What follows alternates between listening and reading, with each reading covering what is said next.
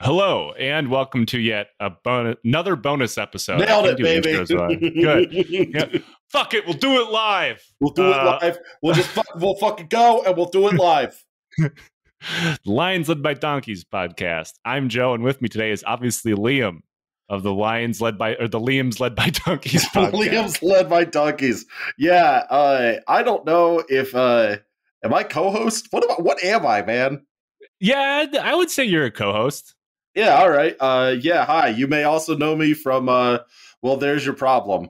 The best podcast about engineering disasters that's not produced by those fuckwits over at NPR. They do an engineering disasters podcast? No, dude, they do 99% Invisible, and like we'll get YouTube comments that are like, why isn't this as well produced as 99% Invisible or an NPR podcast? It's like, because it's fucking Roz doing it. Like, Roz is editing NPR. Yeah, we don't have the budget for that. Like, we have Roz, man. He does his best. Like, he has to, like, go through line by line and be like, oh, Liam threatened to, like, bleep somebody. Actionable violence, allegedly. Like, it's just Roz doing it. We don't have a sound editor. Yeah, I mean, I do have a sound editor, and bless Nate's heart. Like, he has to deal with all of our bullshit all of the time. So, like, we're not NPR, and also we would never make it on NPR. No, I listened. The one time we were featured in the Boston Globe, I was just like, oh. You're in the Boston Globe? Yeah, dude, the chief ballet dancer. No joke. The chief male ballerina of the Boston Globe, a man named Patrick Yoakum, they did a little tiny write-up on us because he's the chief ballet. He's the principal dancer of the Boston Ballet, and he was like, recommend this podcast. Well, There's Your Problem, and that was like a year ago. I was just like, some asshole at the Boston Globe with a journalism BA had to like sit through an episode and be like, what the fuck is this? That was that happened to us on it wasn't Gawker because Gawker's dead, but it was one of like the side websites of Gawker. I think it was IO Live or something like that. IO9. IO9 maybe gave us a shout out because of our episode on Robert E. Lee. And it was really weird because like that, like some serious journalism boy had to sit through an episode, which has happened before. Like the once upon a time at the University of North Carolina, Chapel Hill, our podcast was curriculum for a class. Oh my God. It was regarding the Iran-Iraq war. And so like, I didn't a good know series, that, man. Yeah, I'm still. It's still the thing. I'm not that and the Khmer Rouge series are the things I'm most proud of. But like, I went there to like go on a book tour effectively, and so it's like, yeah, to listen to your podcast for school. I'm like, you're aware you're in college, right? Like, oh, dude, we've gotten people who are like, yeah, I'm an adjunct, and like I'm using like Bhopal in you know, in my lecture or whatever, and I'm just like, okay, very serious like discussion of like the evils of unchecked capitalism. Also baked in there are like jokes about my dick. Like, yes, like I think I did some of my best research in Iran, Iraq, and Soviet Afghan, but like also I think the Iran Iraq war series is where I came up with the local dick sucking factory joke. Yeah. So it's like, we've stolen that joke too. We have shamelessly stolen that joke. Yeah, that's right. It's the Napathe Union. One big union, baby. Speaking of one big union, we're talking about Japanese holdouts of World War II. Oh, that's a hell of a segue, man. I would like to think that before they all died of old age, I think they had a union to represent, I don't know, being weird and living in the jungle. Yeah, I'd like to take this to my union rep. Can somebody ask for my sword and my Mark 99 back?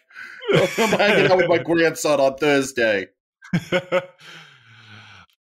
Back in my day, when I was living in the jungle and living on like stolen rice and gunpowder, and killing like 30 farmers. I read that today in prep. He killed like 30 farmers, and then fucking Franco gives him a pardon anyway. Not Franco. Ferdinand, what is it? Marcos, the dictator? Yes. Yeah. To be fair, if anybody is on the side of killing 30 innocent civilians, it's Ferdinand Marcos. It is Marcos. That's not wrong. So I think one of the reasons why I was so drawn to the story, other than the fact that like people requested it all the time, and it's interesting, like it's weird, it's funny, like what, and I think a lot of it is misunderstood. We want to look as these guys are so slavishly loyal to the emperor that they stayed holding out in the forests and the jungles for weeks and months and years and decades after the end of World War II. I don't think it's that easy, especially which is why I chose two main people to talk about today because they are polar opposites of one another. One is someone that you obviously looked up, and I think most people immediately jumps to their mind. If you Google like Japanese holdout of World War II, he's probably the first one that comes up, and his name's Hiro Oda. But this is not an isolated incident, just to be clear. This happened if the Japanese invaded an island during World War II. There were dudes hanging out on it. Yeah. There was probably people that stayed behind. Like there was some in Guam, which is not that far, really, where I am right now. Despite the fellow, we don't talk about him, but like he held out in Guam for quite a long time. And then when people found him, he knew the war had been over.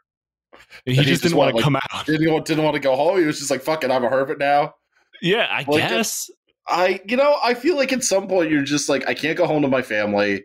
I felt like I've derelicted my duty. Like I'm just gonna stay on this fucking rock, bro. Like I don't like. I get not wanting to go home. Like I get the idea that like you had lived this life previously, and now whatever post-war Japan is sort of a different animal.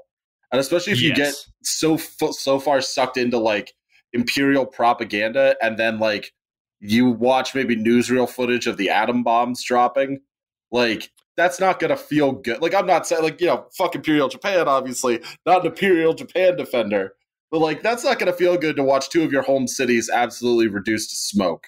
God, I really wish in response to that I like the Imperial March is like a drop, but I don't have it. And like that's true. Some of it is obviously Imperial propaganda, which is the case of Hiro Oda we'll talk about.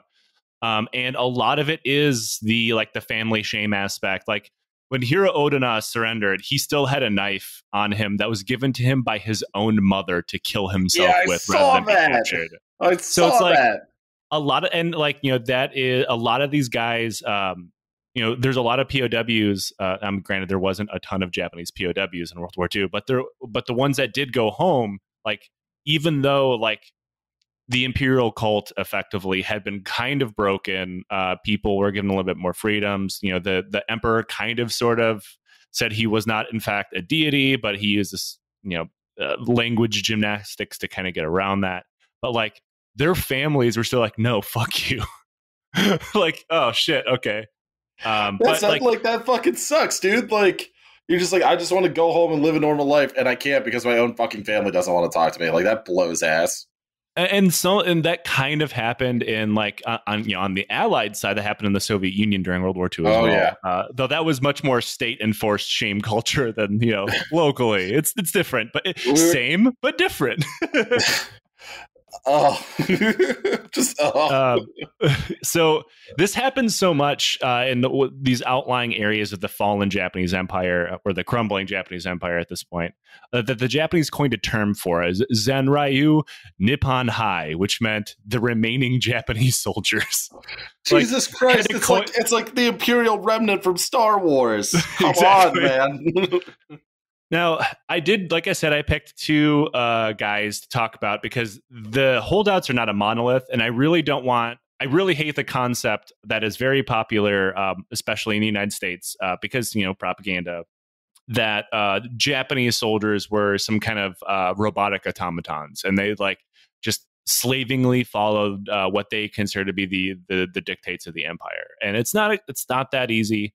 Like we talked about during our Kamikaze series, and a lot of that same stuff will come up here. So Hiro Oda was born in 1922 in a small village called Kamikawa. Not a lot is known about his childhood, though it is kind of figured that he was pretty rich and well off and had a very good education. A lot of this is because his dad worked in import-export, which is a joke that I think I've said before is like whenever anybody says they work in import export, they're like either a work for like the British East India Company or they're a drug dealer. That dude is doing some shady shit. Like, yes. Yeah. You can tell because he uses his connections he got through his job to get his son a job in Wuhan, China, a city that thankfully will never become important again in any reason. Not newsworthy for any reason. No, don't look it up. Nope. Nope. Nothing bad has happened there. Everything's fine. And then Odina turned 18 and he went back to Japan. And this is where, like, depending on who you talk to, he either voluntarily enlisted in the Japanese Imperial Army or was drafted. I think he honestly enlisted because he became an officer and he got into a very prestigious school, which probably had a lot to do with his dad. He got into the Nakado School, which is kind of like a very specific officers academy, but for intelligence nerds. Oh boy. And this was not a normal school. It was incredibly highly selective and unique. It taught students survival skills, infiltration skills, airborne operations, seaborne operations, foreign languages, and guerrilla tactics. The graduates of the school were kind of like the Japanese equivalent of Navy SEALs, and I don't use that comparison lightly because they also have the war crimes to beat. I was going to be, is this a war crimes joke? Like, I'm ready for it. I low hanging fruit, guys. Sorry. Yeah. Just to underline how selective this school was, it's kind of hard to get an exact measure of how many people were in the Japanese Imperial Army during World War II, because, you know, a lot of them were just simply never found. And a lot of their records were evaporated in firebombing and atomic hellfire. What happened there? It was a completely natural fire. Yeah, it was weird. Tokyo burned down very suspiciously. We don't know what happened. I was always interested that people, and like for good reason, talk about the bombings of Hiroshima and Nagasaki as war crimes. Yeah, but like no one ever fucking talks about the fire bombings of Tokyo. They're just like, yeah, like don't worry about that. Like this was always a sore point for my dad. He was just like, that was a war crime. Like we're just not talking about it.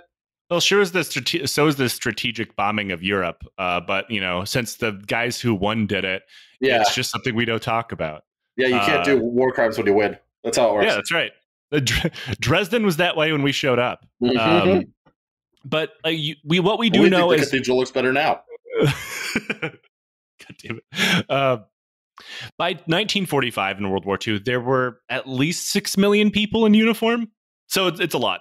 But of those, during the entire war, only 2,500 people ever graduated from the school. Holy shit. Yes. So how long was the school open for? The entire war, mostly. So, like, are we talking like 41, 45 or like 33, 34 to 45? I think 40s. I think they saw like the flaws that their training had in regards to the Sino-Japanese War, and realized like, hey, we kind of need commandos too. And, you know, to be fair, most people don't think of Japan as like deploying commandos places. I don't know why. I guess it goes against the popular narrative of them attacking and screaming human waves and shit, that they actually had some very highly trained secret squirrel people. But, you know, whatever. So that's 500 people a year. Roughly. The thing is the length of the school has never been quite nailed down. Gotcha. Okay. Because he enlisted when he was 18, and then graduated several years later. Got it. So like, I think maybe it had like he was a Futama class commando is what it was known as, and there was other classes of commandos that probably didn't take as long to train, but he was one of the best.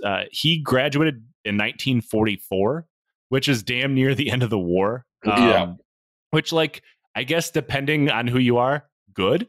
But, you know, he unfortunately doesn't get to ride out the entire war. And he is sent to the island of Lubang in the Philippines for a very specific reason. In military terms, you call these guys force multipliers. What you're supposed to do, that's actually what the Green Berets were originally for. Like you send them to an area and they train locals to, you send a very small number of them to an area to train locals to, you know, blow up the numbers effectively. Like you Mhm. send one Futama commando to the island of Lubang, which has a Japanese garrison still, a very, very small one, but they still have one. And you could take these, 5 or 6 dudes and train them to be like jungle commandos, right? Because this wasn't normal training the Japanese army got. Like people like, oh, they were great jungle fighters. Like, no, they were just defending, and they happened to be in a jungle. Like they didn't get specialized guerrilla warfare training unless they had a Futama commando nearby. So like his job was to go to Lubang, turn these guys into like a hit and run masterclass of guerrilla warfare, and then wait for the allies to show up. Sure. But unfortunately, Lubang was considered a kind of an unimportant island in the grand scheme of the Allied island hopping campaign. So they kind of skipped over it. They did land there, but it was more of a like, we're here, but they did fully invade the nearby island of Mindoro, which the Japanese really didn't try to defend that hard. They deployed a couple kamikazes. At this point, it was pretty obvious that they were fucked, right? Mm-hmm. The American forces have already landed at Leyte, and it wasn't going to be terribly too long until the Philippines as a whole would fall completely back into Allied hands. In February of 1945, American forces did land on Lubang, and Oda meant to grab his guys, scamper off into the jungle, and do all that cool shit he was trained to do. Sure. But he was stopped by several officers who outranked him being only a lieutenant. And they thought that fighting in such a way was incredibly dishonorable. And instead, they were either going to have to fight the Americans or do what else but kill themselves. Guys, you don't always have to resort to suicide. Like they believe that just seeing the Americans land on the island was like, oh, we failed. I guess we have to kill ourselves. Like now. That doesn't even make any sense. You're just like, A, you're supposed to do some spook squirrel shit, so go do the spook squirrel shit. Or B, like, I don't know, have the decency to fight to the last man, you pussies. Remember, kids, at first you don't succeed, kill yourself so it doesn't happen again. Die for the Emperor! Taking that knife your mom gave you to stab yourself with and like missing your artery and just being like, what the fuck? What am I doing, man? That reminds me of it was Hideki Tojo, the prime minister during most of World War II, shot himself in the chest and then survived. That's just embarrassing, man. Yeah, he tried to kill himself as Americans came to arrest him. The Americans gave him first aid because legally you have to, right? Even if you fully plan on executing this man. They nursed him back to health and then hung him. Owned. Fucking owned. Owned. But seeing this, Oda's superior, a guy named Major Yoshimi Taniguchi, ordered his guys to stop fucking killing themselves. Guys, stop! Fucking would you just stop? Kill them, not yourselves. Them? Yes. Like pointing to like a crudely drawn American diagram. Them, not you. Everybody. Them, not you. The Arisaka rifle, much like the Ross rifle, would sometimes fire directly backwards into their own face. No, I'm kidding. Now, the major knew that they had orders to hold this island as long as possible, and the best way to do that would be to deploy guerrilla tactics and fuck up everybody's shit. Now, him and the rest of the command staff, Taniguchi and the command staff, left Oda, being the commando, in charge of the island and the men that they would give them. And then they promised that they would come back for him. But until they got back, by no means were they allowed to kill themselves or surrender, right? They were given a very explicit order. And in case you're thinking that like Oda was given charge of like a platoon or a company, 4 guys. He was given 4 dudes. Oh. Like, we're the 4 best friends that anyone could have. Oh God! Like he's got a huge stockpile of ammo, so like credit where credit's due, I guess. But yeah, that's it. Not great. Not great. I don't like his odds. He was then ditched by his commander on the random Philippine island of Lubang. Now, Oda to his credit, at no point, like, because he wrote a book, I read translations of it. It never really seemed like he was like, yeah, all this is hopeless. Fuck this. I'm going to go sit in the woods until someone comes and gets me. He just like immediately went to work.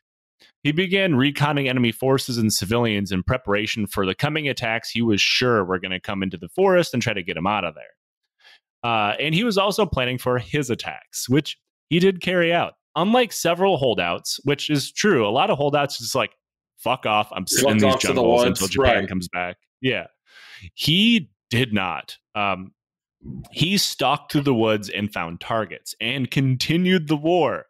One of the first things he did was decide that in order to keep the island in Japanese hands, which, by the way, it was not anymore, No. he would need to deprive food from the enemy, which meant burning farms and rice fields to deprive them of food. Who's asymmetrical warfare now? Just running through rice paddies. Which is like a huge dick move if you happen to be the local Philippine farmers. If you're subsistence farming in the Philippines, where am I supposed to eat? And like the Japanese occupation of the Philippines is pretty fucking brutal already. Yeah, really? So like these guys are like, finally I can rebuild and these assholes aren't going to come steal my crops. Why is everything on fire? Now, it did not take long for the few allies, Filipino cops and soldiers and civilians on the islands to figure out that like, there's still Japanese soldiers out there somewhere. Burning our shit like a bunch of dicks. Yeah. And when the war ended in August of 1945, Oda found his first clue left for him that the war might be over. During a raid on a nearby farm with his guys, they killed a cow for food, and behind it on a farm, they found a poster nailed to the wall, and it read, "The war ended August 15th. Come down from the mountains." Now, if this seems like it might be a trap, congratulations, you might be a lieutenant in the Japanese Imperial Army. Oh, for God's sakes. They picked a date and everything. Right. Now, Oda immediately began to doubt this flyer for reasons that are very stupid. That's convenient.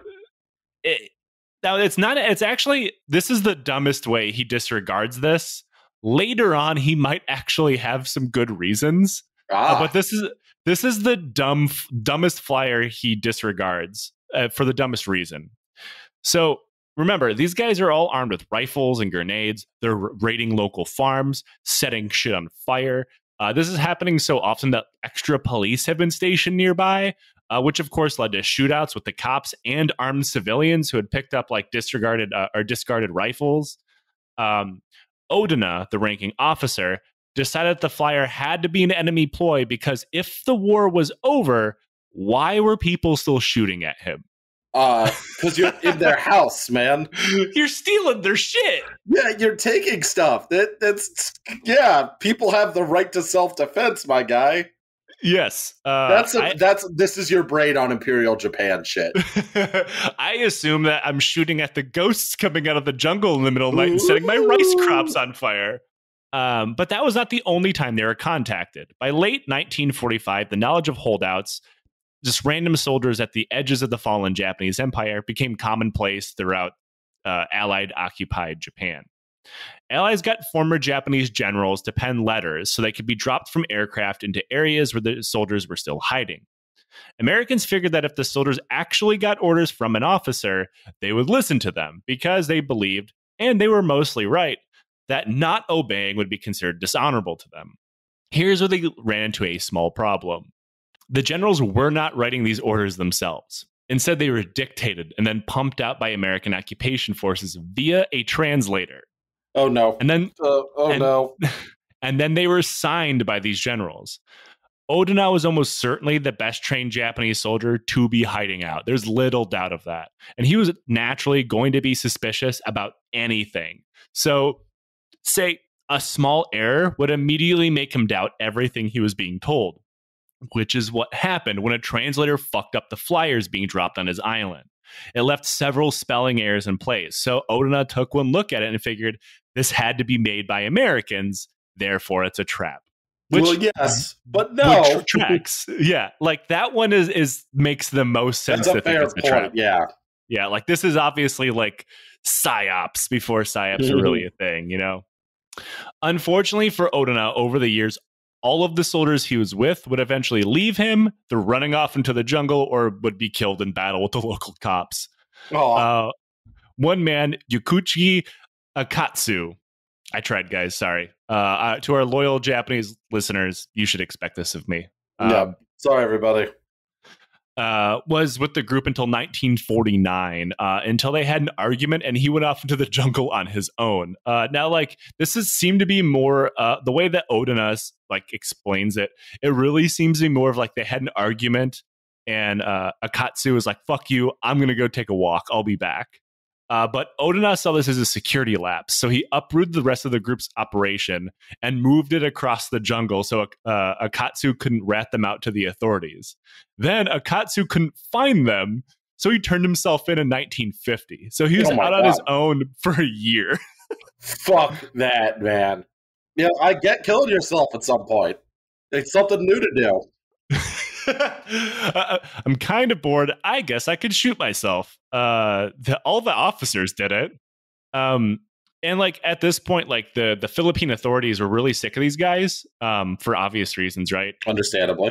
And we're like, look, man, leave a letter. We'll like nail it to a tree or something that says like, hey, surrender. Everybody's cool here, right? And so we did. And Odina immediately figured that he'd been like turned and tortured and like forced to make this letter. So after that, Akatsu just went home. He was flown back to Japan. Understandably. Just like, nah, man, I tried. Fuck that. Give me my pension, yo. Now, the Japanese government tried harder and harder to get Odina to surrender, right? At this point, it was like, fuck, man, we still have this guy out there. He's shooting at people, and like the Philippine government's pressuring them to do something about these guys that are out in the jungle. Like, come on, man, you dropped this psycho out here and he's still running around killing people decades later. For the love of God, come get him. Now, the Philippines military and police were also trying to find him independent of Japan, right? Like Japan is sending people to the Philippines to try to contact him. Meanwhile, the military and police and like the Philippine intelligence and stuff are stalking this the island is not that big, looking for this guy and like getting in gunfights with Odina and his men more and more. And then like airplanes started dropping letters and pictures from the families. Again, the group believed this to be like an American lie or propaganda somehow. So they had photos of the families though, and were just like, Here's your family.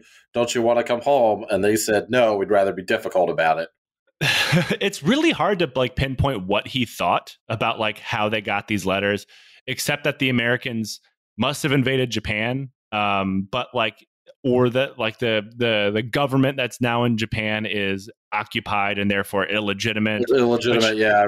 But it's really hard to pin down because Odina was under the impression that World War II was still going on, even though it was now the mid 1950s. It really seems now like he's dead now, but like in his dying days when he was trying to explain is like, I was confused, man.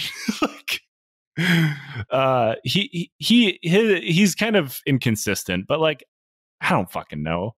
The brain breaks at some point. Like you can justify or sort of excuse anything when you right. Yeah.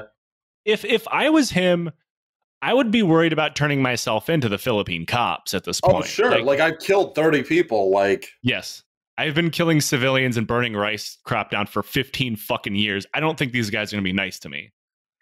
But as the 1950s wore on, the group of now 3 men fought on in the jungle. Everyone on the island knew they were out there somewhere, and attacks have become so commonplace over the years that fishermen wouldn't even go out to tend their lines without carrying a rifle with them. Like, this guy had fundamentally created like a Fallout universe where everybody has to carry a gun everywhere they're going, or raiders will come and get them. I played New Vegas, you know. I love the idea of like this sort of like, not obviously in like a harmless, mischievous way, but sort of like Peeves from Harry Potter, like a poltergeist. And you're just like, damn you on and on, just like shooting at the field. Clenching your fist and like shooting a Mark 99 just at the sky. Every time something goes wrong on the field, you just assume it's the guy in the jungle. Understandably, you're trying to you're turning it into like the oh god, so it's like boogeyman myth. Keep your kids in line, or Odin's gonna snatch you. And Odin pops up. It's like, you guys got rice? Let me get some of that rice, bro. Can I get some of the rice? You know, honestly, you're not too far off, but we'll touch back on that towards the end, right? Eventually, a fisherman shot a member of the team, plugging Corporal Shiichi Shimada in the leg during a firefight over some fish. Suddenly, it dawned on me here, right? This guy is a corporal. These guys think they've been fighting at a front of World War II for about a decade now, but none of them have been promoted, right? Like, I don't know if Odina had the authority to do this. That's a dick move, man. I thought my army career is kind of bad, but goddamn, Shimada here had been a corporal for like 12 fucking years. Like, goddamn, dude. Nobody's gonna ask any questions. It's like he was thrown into a special level of hell for corporals everywhere who have angered the gods somewhere. But Odina dragged Shimada away from the firefight and nursed him back to health. I assume by shoveling dirt or some shit into the bullet hole, because according to Odina, they did not have any medical supplies. They've been left behind all sorts of ammo and grenades and stuff, but like no medical supplies. That's a dick move. Huge oversight, honestly. I mean, granted, medical supplies, even from World War II, were just like, here, have a bandage. I don't know. There's not a lot there. Here's some morphine. Good luck. Yeah, do drugs, don't get shot. That's actually my life motto. Do drugs, don't get shot by farmers. The only dope worth shooting is Richard Nixon. Oh, God. Shimada recovered and eventually was killed at a shootout by the cops in 1953. Jesus Christ. He was 40 years old. What a shitty 8 years. Yeah, what a horrible way to end your life. Yeah. The group is now down to just Odina and Private First Class Kenichi Kazuka. Despite this poor guy. This poor PFC. It's like, what am I doing here, man? I want to go home. It is now the 1970s. Why can I at least be a corporal? This is how I burnt my 30s.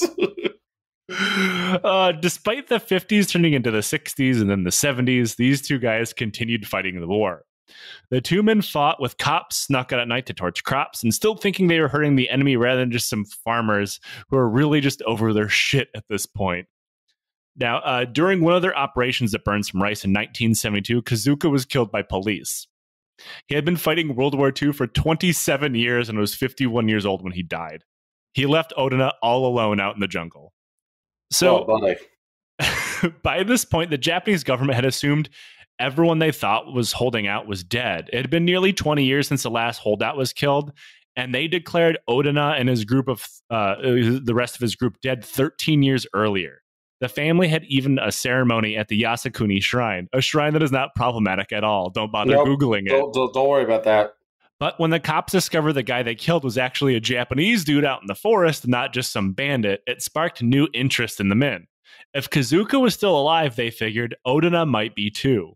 So more search parties were sent to look for him, including his own father, who like yelled out into the jungle with a bullhorn, like, come back home! That's got to be fucking depressing. Yeah, and Odina said that his dad must be working for the Americans.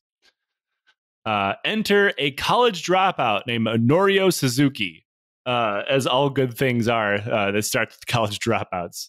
I assume if it wasn't the 70s, Suzuki could have just started a podcast. Mm-hmm.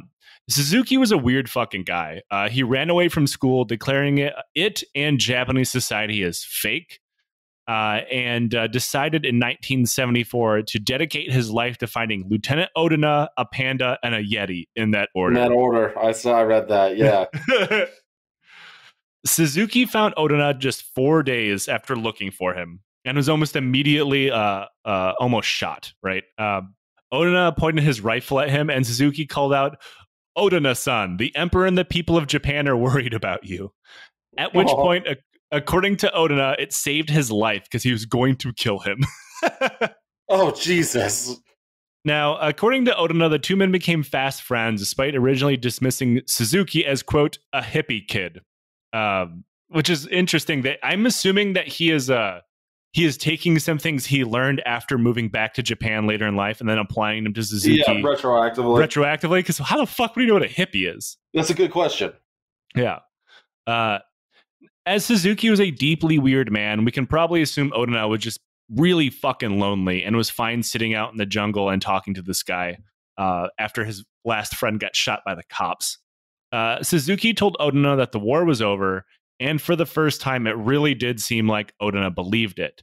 But according to Odina, a soldier could not leave his post without orders from his superior commander. Because if you remember, if you remember, Taniguchi was like, "Do not fucking leave this jungle unless I tell you." Right. So Suzuki snapped a couple pictures of the two men together, which showed Odina still wearing his Imperial Army uniform and carrying his standard issue Arisaka rifle still in perfectly. Like? Oh, it had to be terrible. I mean, maybe he dried it or washed it and dried it on a branch while he just hung around naked. I don't know. His rifle was still flawless and perfect working order. We know this because Suzuki carried it around and he allowed him to shoot it. Wow. And he still had hundreds of rounds of ammunition.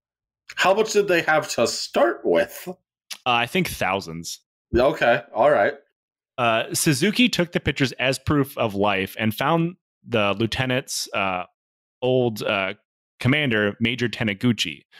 Now, Taniguchi at this point was very elderly and working in a bookstore because apparently the Imperial Japanese military's pension system fucking sucks.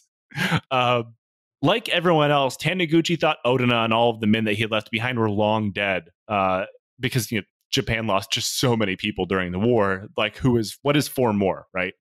Sure. Using that photograph, Suzuki convinced Taniguchi to travel with him back to Lubang and officially order Odina to end his personal one-man World War II. Mm-hmm. When they got to the island, they met with Odina on 11 March 1974, who emerged from the jungle in his dress uniform, wearing his ceremonial sword and carrying his rifle. Taniguchi read the following orders. In accordance with the Imperial Command, the 14th Area Army has ceased all combat activity. In accordance with Military Command Orders number A2003, the Special Squadron Staff Headquarters is relieved of all military duties.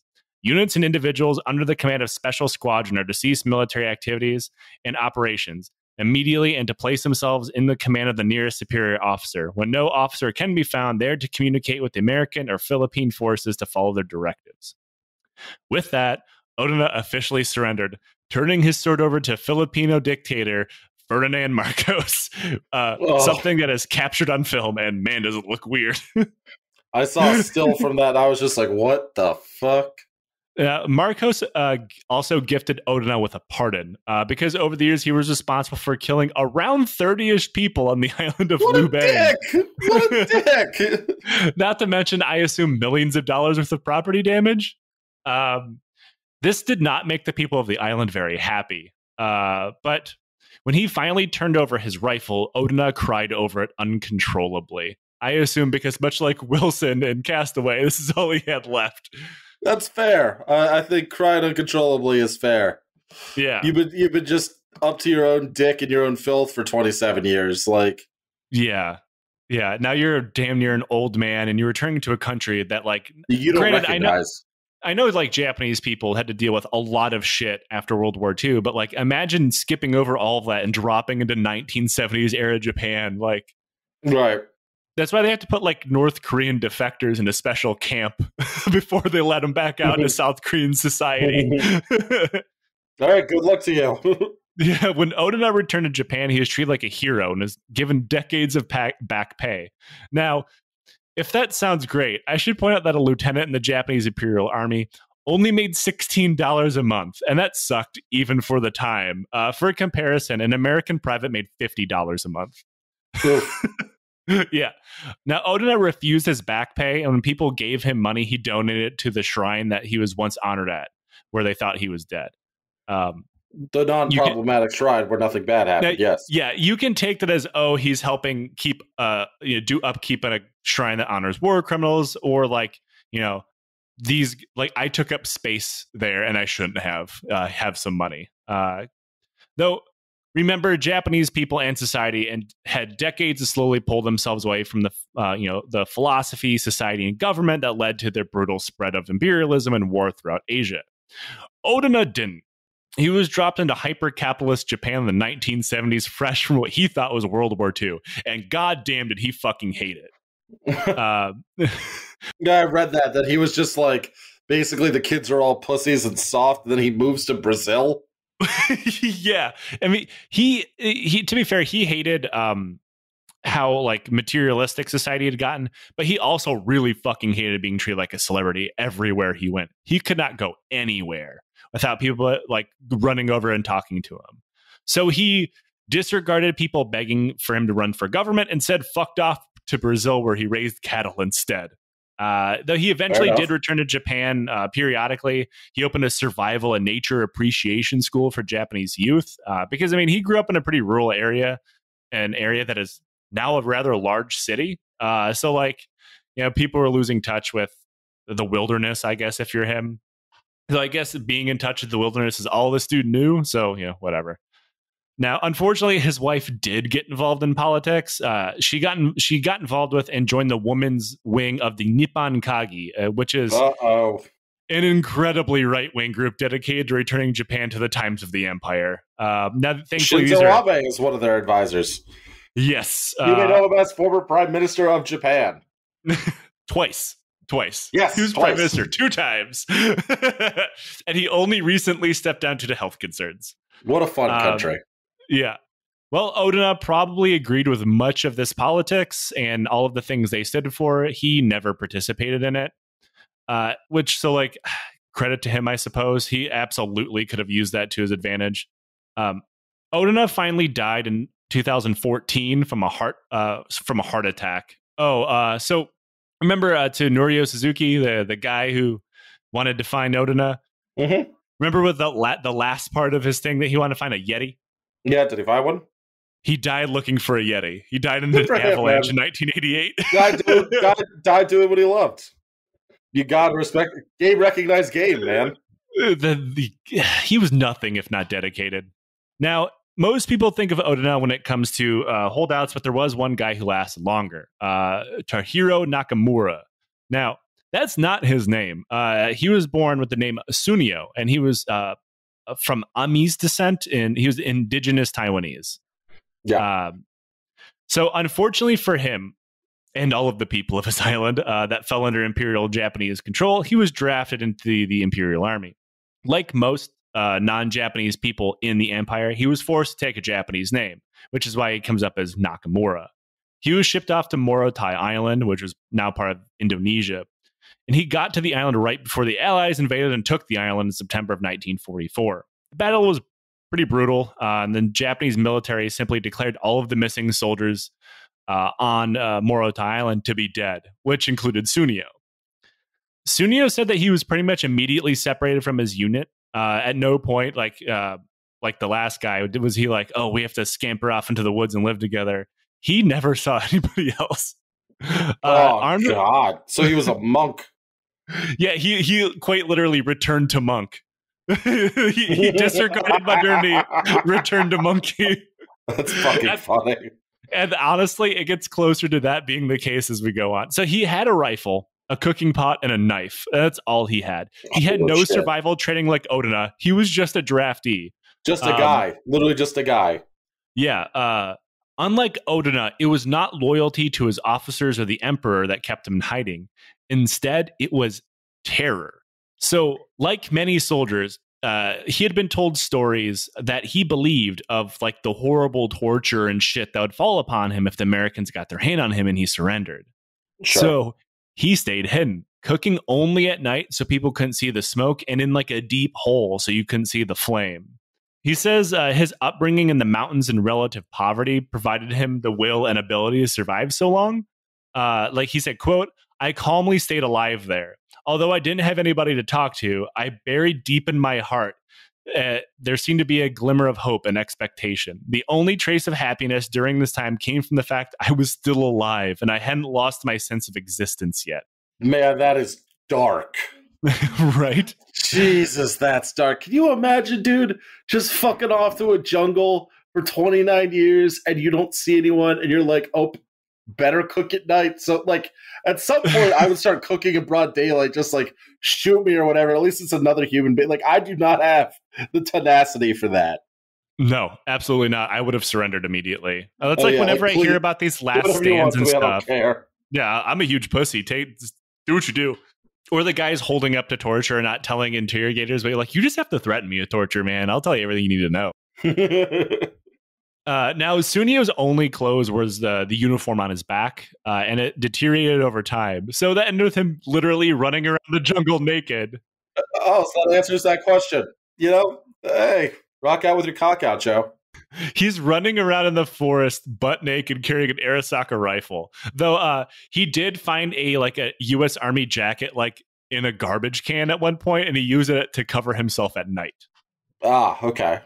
Most of his time was devoted to finding food and farming. He grew sweet potatoes, beans, bananas, and sugar canes in a personal garden and gathered roots and fruits and trapped boar, pheasant, and other birds.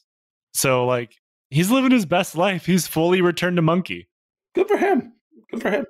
Quote, not to lose my life became my only goal, and that exhausted most of my time, he said. Fair enough. Fair enough.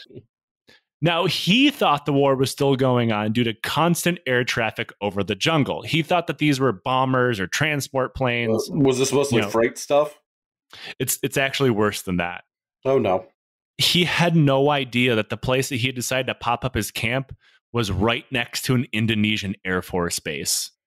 Oh, okay. You know what? I get the fear. So he thought that this random air base that's, doing Air Force stuff for decades, like, oh God, the war must be still going on. Look at all these planes. And he realizes that he fucked up. He said, quote, I made one simple wrong judgment and it cost me 30 years. Fuck. He accidentally thought the war was still going on. Oh, buddy. And he never got in gunfights with anybody. From what I can tell, he didn't even use his rifle to hunt, thinking like the sound would carry. The sound would yeah, okay. Yeah. He didn't scamper off with an ammunition store either. Like, he just had the ammo that was on him. Literally just surviving, yeah. Yeah. Eventually, reports of a crazy naked armed man running through the nearby jungle began to spread. Yeah, Unlike Odina, he had no want or desire to continue the war. He only used his rifle to hunt occasionally and never once attempted to hurt anyone. So nobody ever knew he actually existed. After reports of him got out, the Indonesian army sent a patrol out to find him chopping wood naked outside of the hut that he had built. Oh, what's up, guys? Now here comes another problem. Nobody had any idea where the fuck to send him. The Empire of Japan didn't exist anymore, and Japan did not exactly have a great relationship with its former colonial subjects, Korea. While they begrudgingly allowed him to come to Japan if he wanted, Sunio turned them down, instead deciding to go back to Taiwan, which was also not a great choice. Since the end of World War II, Mao's communist forces had taken, mainland China, sending the nationalist forces of the Kuomintang fleeing to Taiwan. Once there, those nationalist powers uprooted and treated the Aboriginal population like fucking shit, oppressing them and forcing them to take Chinese names now rather than Japanese or their indigenous names.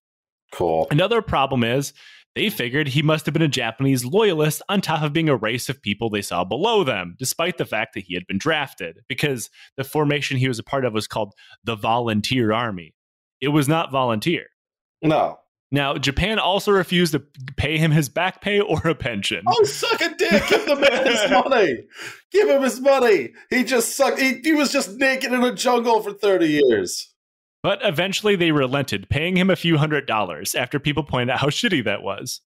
People also donated thousands of dollars to him every year, enough of him to live off of and never needing another job. Unfortunately, his wife had remarried and his parents were dead, and all of his children couldn't remember who he was. Oh, Jesus. And what is even weirder is like the guy who married his wife and his wife were like, oh, I guess we have to get a divorce now. And like they were getting ready to like separate. And he was like, no, you guys are fine. I get it. It's fine.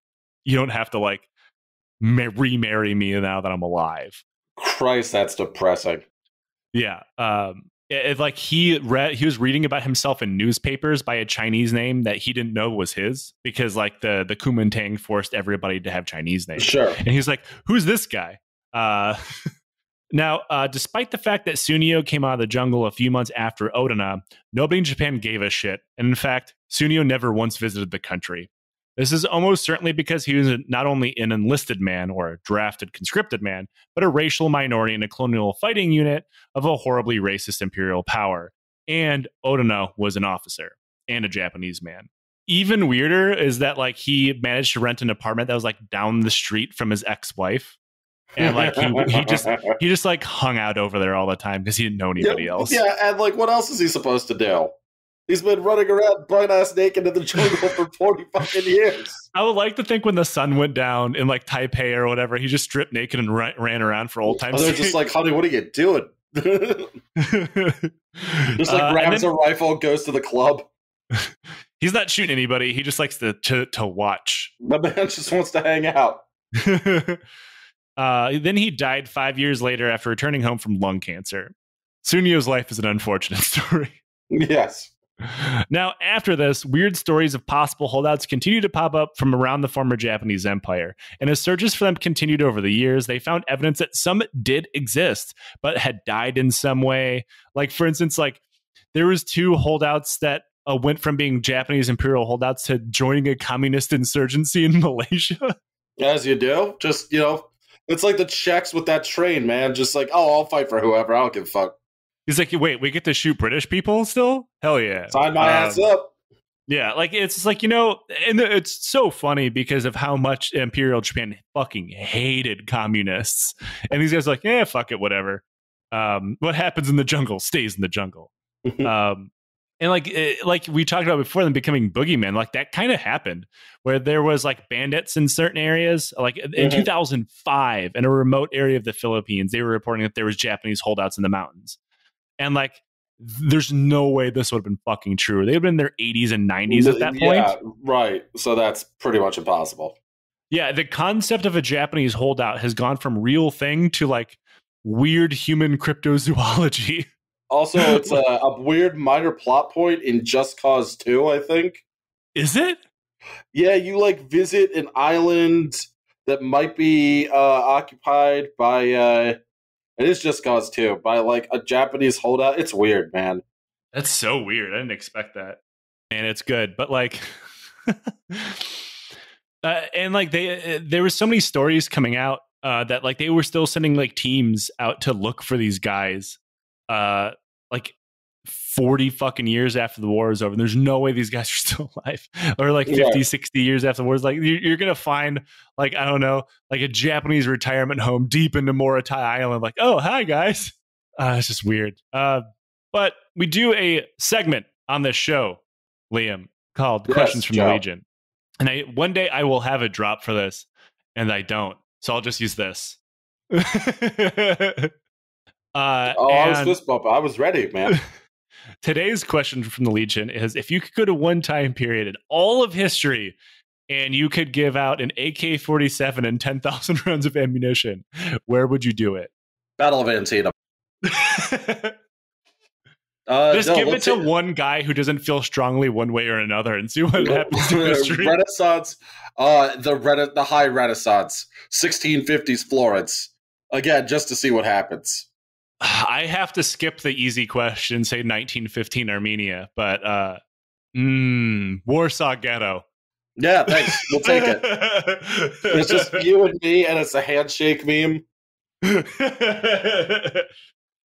Just like, look, don't ask questions. Here's the AK. Here's a couple crates of ammo. If you need me, I don't know. I'll be in the rack. And I'll be pooping.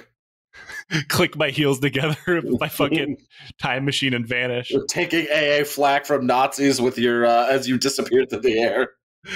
For some reason, one of the most popular names like amongst Jewish people is your first name now because you gave them an AK. I have a fucking righteous amongst nations in my statues just holding an AK over my head. Yeah, you gotta get it. Then you can emigrate to Israel if you want. You go from one genocidal apartheid state to another. Oh no! Nah, I gotta do it. You said genocide. All Whoa, whoa, whoa, whoa, whoa, whoa. right. Well, Liam, thanks for joining us on this bonus episode. Everybody, thank you for supporting the show. I guess until next time, just like maybe listen to someone when they say the war's over. Yeah. Also, listen to Lions Led by. No, fuck. Well, there's your Right, problem. listen to Well, There's Your Problem. Also, listen to Lions Led by Donkeys. Listen to Lions Led by Problems. Problems led by donkeys. Problems led by donkeys is just something that sounds like if you had a very specific animal related therapist. Yeah. Let's. All right. Anyway, moving on. Anyway, All right. the end.